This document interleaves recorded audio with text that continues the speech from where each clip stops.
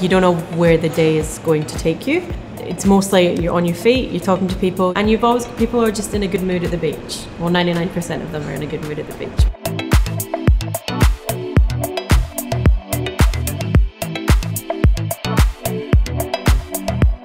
Hospitality industry is cool. I get to eat local South Australian products, and I deal with an extensive wine list within the Mayflower restaurant, which I think it's an added bonus. A big part of my role is actually being creative. I take charge of the promotions and the social media side of it, so I get to make the adverts for our public holiday offers and things. So I got to put my sort of flair on everything that I was given.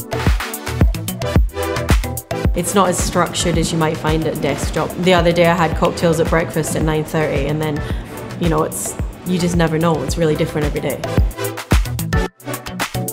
It's a really, really fun place to work as well. Everyone is, you know, different ages, different backgrounds, different cultures. Like, everyone's here to try and have fun while they're working as well. So that's a big part of it, is who you work with here. TAFE has given me the opportunity and the knowledge on developing my skills practically and theoretically, and also has given me the world of opportunity to becoming a leader and also a role model. It really helped me with my confidence. It's a real confidence builder, just speaking to people every day. It's really, really worthwhile if you want to learn a bit about wine or more about food or how to prepare a coffee. Like, it has really benefited me, so I'd always encourage people to do it. People have to go eat, drink and enjoy themselves. So why not have a career in hospitality?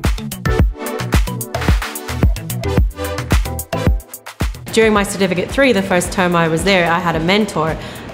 He taught most of my classes. We actually got on very well, and he's actually come out here to my work a couple of times and had a meal and brought his family. So it's nice to share that relationship with part of my hospitality life with him as well.